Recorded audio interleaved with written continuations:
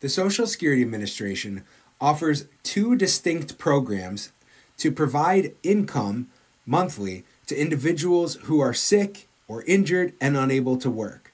The two programs are called SSD, Social Security Disability, and SSI, Supplemental Security Income. Now, first I want to make you aware of what's similar. Regardless of which program somebody is applying for, the baseline criteria is that they have to demonstrate that they are unable to do any full-time work for a period of lasting at least 12 months, or they're unable to work, again, because of a physical or mental health condition, which is expected to result in death. But there are several distinct differences between the programs that are important to talk about. First is where the money comes from.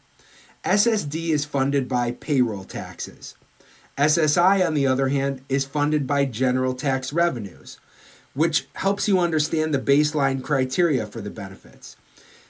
SSD is based on having a certain number of work credits. Generally speaking, people have to have worked and paid into Social Security for 5 of the 10 years immediately prior to becoming disabled.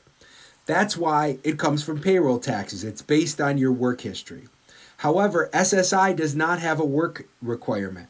You never have to have worked a day in your life to apply for SSI. Instead, SSI has income and resource limitations. It's intended as a program for people who are impoverished and have very, very little money.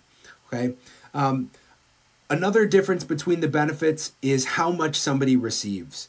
Okay. SSD benefits are calculated based on a worker's earnings record, whereas SSI benefits are based on financial need. Generally speaking, somebody applying for SSI is going to be maxed out. The most that they can receive is $943 per month. Whereas with disability, somebody could potentially receive over $4,000 a month in benefits based on having a really strong work record. Another difference is the health insurance that comes with them. SSD recipients become eligible to receive Medicare after a 2-year waiting period, whereas SSI recipients are typically eligible to receive Medicaid immediately. If you have other questions about these, please leave them in the comments and I'll be glad to address them.